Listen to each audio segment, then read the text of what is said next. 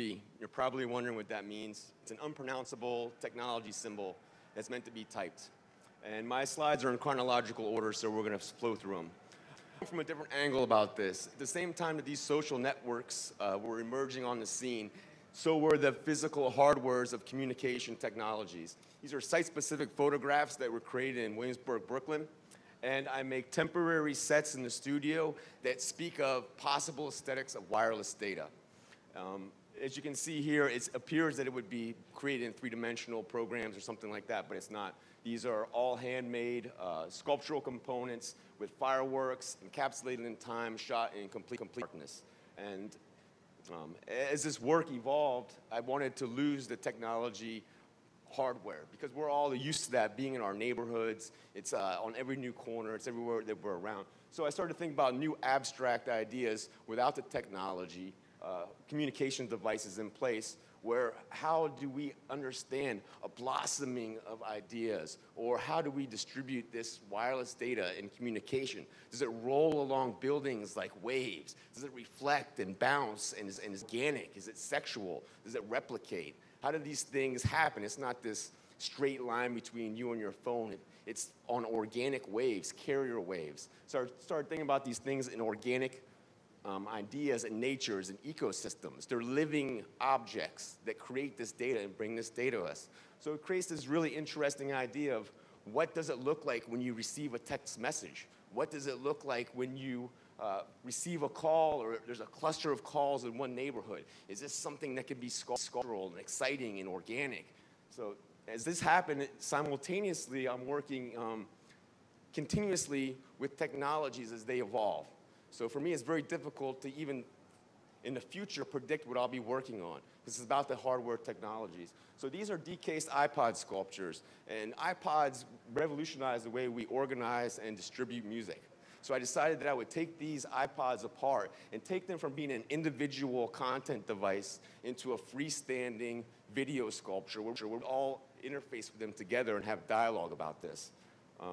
As you see, the arrows signify velocity, direction, and evolutionary change. If you notice on these are fiber optic networks, and all of our communication data now is living on these fiber optic networks. So why not use this as a raw material for the creation of art? Let's use these systems as aesthetic systems and try to talk about these complex mini systems. So here's an example of taking 7 iPods, networking these together and creating an ecosphere, like a coral reef of biodiversity, where this becomes something where they function together instead of all of us in our, looking at them in our own eyes and not sharing this information. So as I'm working with these unseen forces of wireless data and these abstract ideas of technology, also religion is this unseen phenomenon. Is there a way that we can, in the future, understand religious ideas in a different and unique way? If we were to build a new cathedral or a new chapel, doesn't it seem fitting that we would integrate new technologies? For instance, if you're in an old cathedral in Spain and you look around at the old work, but then you realize it's electrified, the sound's amplified. So where do you draw the line between what happens in the future with trying to create an awe-inspiring experience of something that's unseen but only felt? So this really relates to the wireless data type thing, but it keeps evolving over time. So as this is happening the same time with the iPods, I'm starting to become interested in this space between me and the screen. What happens here? This is also carrier waves and organic waves carrying this information in this unseen space. So what happens here on these LCD screens is trying to utilize this underutilized sculptural territory. It's somewhere that this is a space that sculptures aren't created.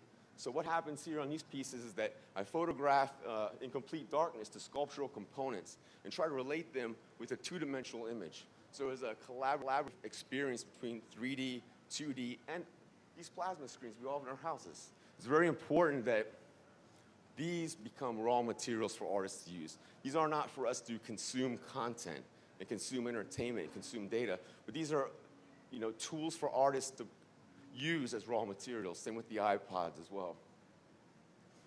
Working over time with these technologies and embedding LEDs and fiber optic systems, I realized that that's the nature of life. And the nature of life is emitting light and sound and data. So these are based on genetic images. They're photographs, again, temporary sets, lots of times room size, and they're hand lit with LEDs, maybe 3 minutes time of long exposures, smoke and fog and projections and water.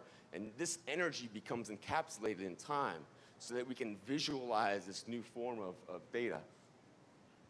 As you know now, there's so many new forms of visualizing the unseen, whether it be genetics or astrophysics or things like that. So I started to try to take these raw materials into genetic, organic shapes and think about them as models and maquettes for the future of genetics. As this all moves, continuously, I started to think about how nature becomes involved. So these are the newest photographs that I've been working on. This was actually shot in the shoreline, in the surf, in complete darkness in the middle of the night. And it's interesting to build a fiber optic sculptural system that integrated with the organic nature of the waves and encapsulated time.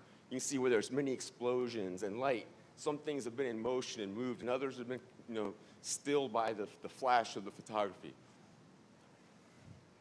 So what happens for me is this exciting paradigm where how organic is this data? Is this data something sterile and uninteresting? Although when you get it on your phone, it's from your mom or from your friend, it becomes this thing data. But where is it in between? So that's really what I'm trying to work on, is this interesting idea of the organic nature of the blossoming. Pretty quick, I apologize for that.